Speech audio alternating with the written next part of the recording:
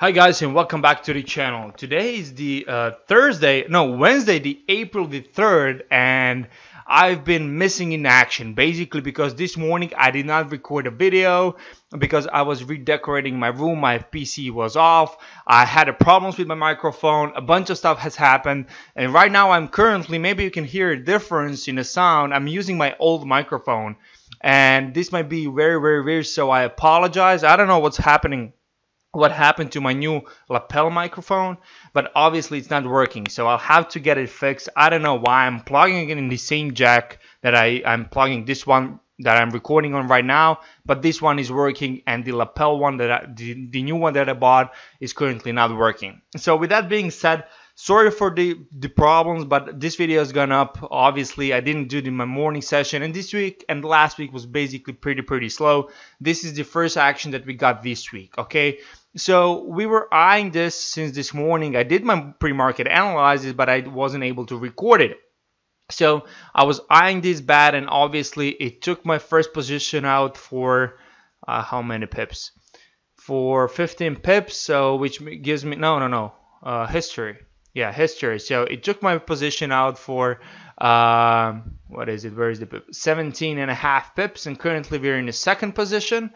I was hoping that we'll reach the target 2 like immediately. We came like what, 4 pips away, 5 pips away from bid to pass my target 2 point, but then price turned against us. So I was thinking at this point that we will get stopped out, but we did not. And right now price is being rejected from the from bulls. It looks like it might go up. If the candle closes like this, it's some kind of indecision, so I do hope it will go up, but I don't know. I don't have a way to say.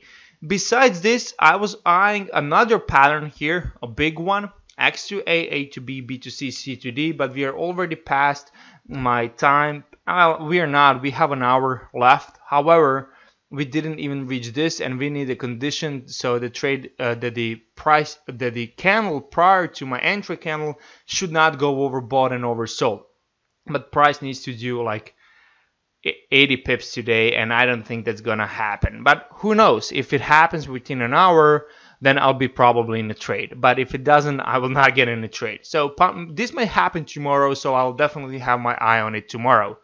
Pound yen, I drew this cipher pattern here, so it's far away from completion, but it's something that I have on my eye, that I'm watching it. Euro dollar, nothing here, so I don't have anything to show you.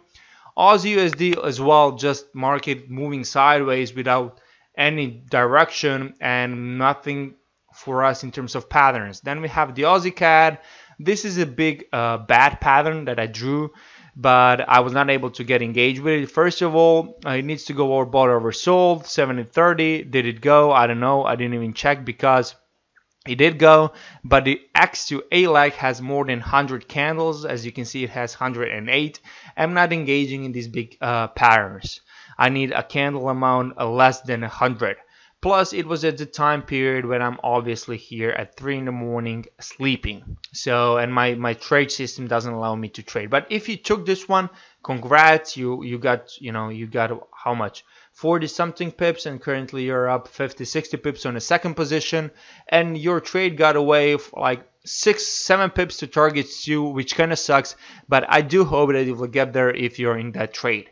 And basically that's it. That's the short overview of everything that's been happening on Tuesday, April the 3rd, I believe. Yeah, and hope you liked it, and see you soon. I hope I will fix the lapel microphone problem as soon as possible, and I'll try to upload videos as soon as we get any other action. Speak to you soon. Bye bye.